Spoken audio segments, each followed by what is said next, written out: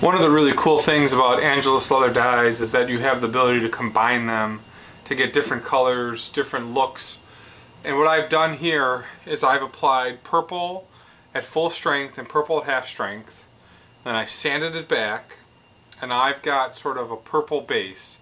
One of the things I've been playing around with is then adding different colors to that. So the Northern Lights sort of had a variation of this, and then you can also do like a raspberry burst. So what I'm going to do now is take a little bit of light rose and a little bit of rose and apply that over the purple and see what kind of effect I can get out of this. What's cool is then you can also fade this back. You can do lots of different things. So we'll start with the light rose, and what we'll do is going to apply the light rose on the bottom of each of these pieces and just sort of see what happens.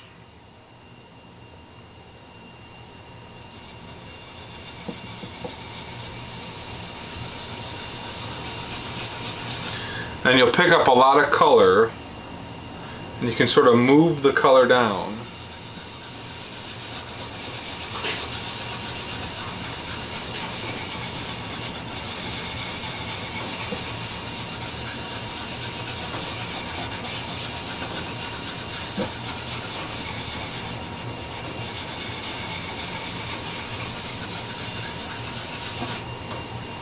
You see a lot of color gets picked up in the rag. So that was the light rose.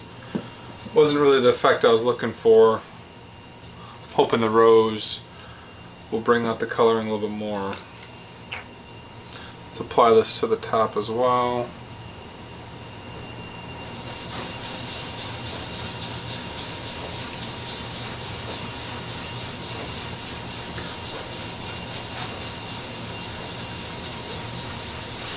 You can see how much I can actually bring that color down.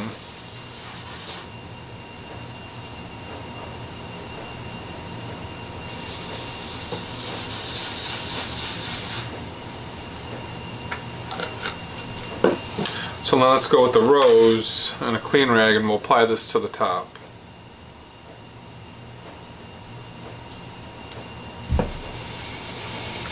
And that's what I was looking for.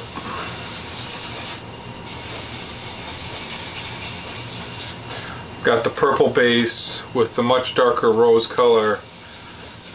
You get a really crazy effect.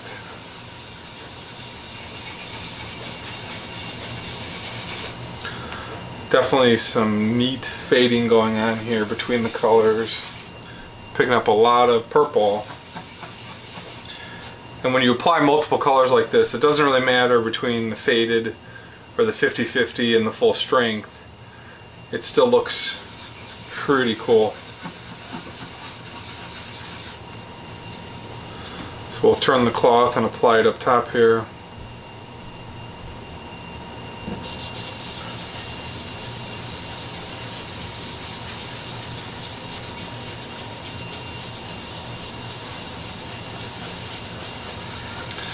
The full strength really gives you a lot of neat coloring.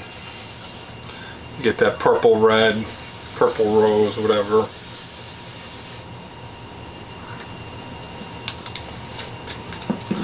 You can see how much difference. The light rose really didn't fill in much of the coloring on the bottom, but when you apply the rose over the purple base, you get that 3D coloring with the purple and the rose.